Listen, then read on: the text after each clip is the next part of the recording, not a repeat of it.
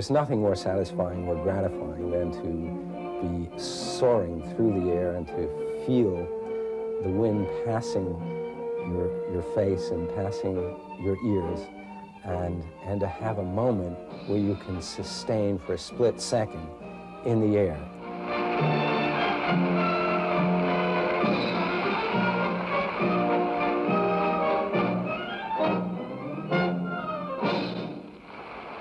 It is our function to make the difficult look easy, to make the unnatural look natural. But there still remains this stigma about being a male in all of this stuff. I grew up in Bayside, Queens, which was not the place where too many guys wore tights. Around 1945, my mother was taking my sister to a local ballet school in Queens. I used to hang out in the streets and do what I did best, and that was get into physical trouble, being a feisty, physical young kid. Indeed, that's what I did. One day, I got knocked unconscious by a baseball while my mother was away with my sister at this local school. My mother got very upset and said, "That's it, we can't trust you anymore. From now on, you are coming with us." And I got dragged kicking and screaming to my sister's school. I had to sit and watch 40 giggling girls, their mothers and me, until I started to jump. And now that somehow interested me. So I walked to the back and I tried some of this stuff. I found I could do it. And not only could I do it, I was doing it better than the young ladies.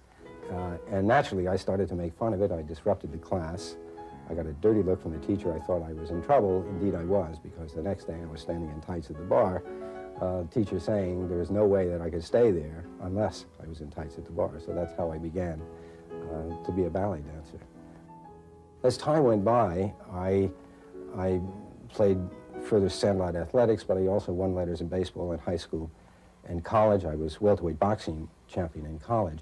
I have always been a very, very physical individual, and I participated in many, many kinds of physical activities, but none like the world of classical dance. There's nothing like throwing yourself across the stage in seemingly total abandon and feeling a sense of abandon, but at the same time have total and complete control.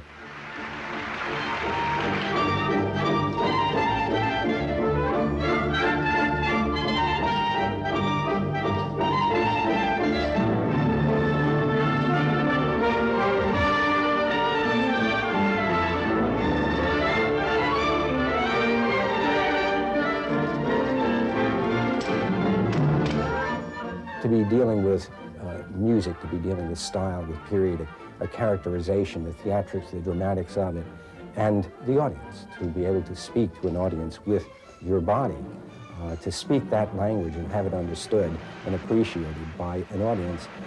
I have never, ever been more totally alive in those moments being on stage.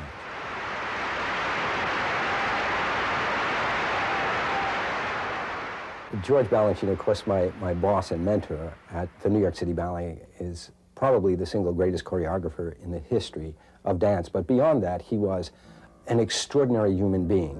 And he certainly controlled his art. He put a new face on the world of classical dance. He took us from the 19th century, from 19th century romanticism, traditional kinds of ways. He took us into a new, fresher, cleaner, clearer, unadorned 20th century. He was a man who also said that ballet is woman, and he even said to me at one point that men really were porters. What we did was we carried and presented women. But by the same token, he made probably the single greatest set of variations in the male repertoire.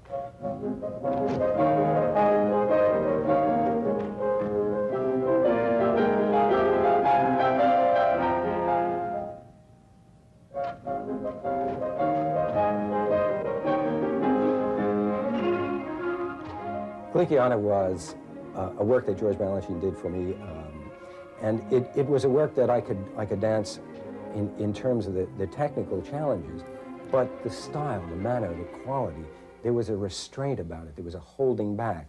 And I was normally a different kind of dancer. I came straight at you, I was brash, there was a certain arrogance about my attack. I had a very kind of athletic attack. I had a pyrotechnical ability. I had a fire within me that I just needed to use all the time. So to pull back and be somewhat more lyric was one of the major challenges I had as a dancer, or as an attempt to be an artist.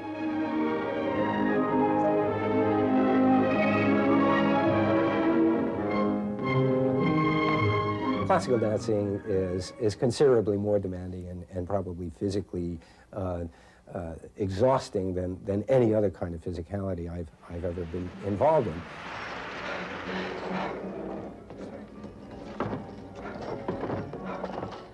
On one particular matinee where I had a full load, I had Tarantella on the matinee, plus I had the Ruby section of Jules in the evening.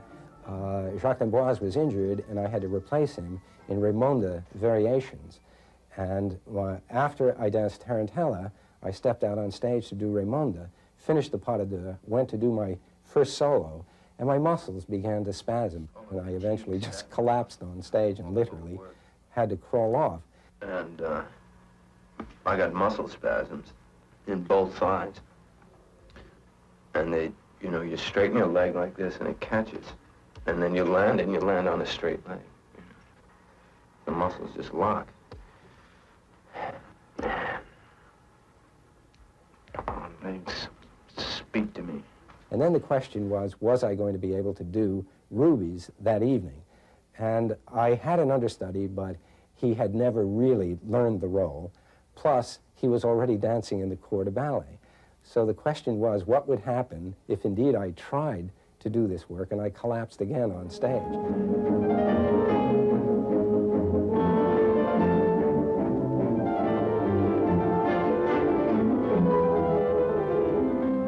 It became a huge dramatic moment. Would I or wouldn't I get through this thing?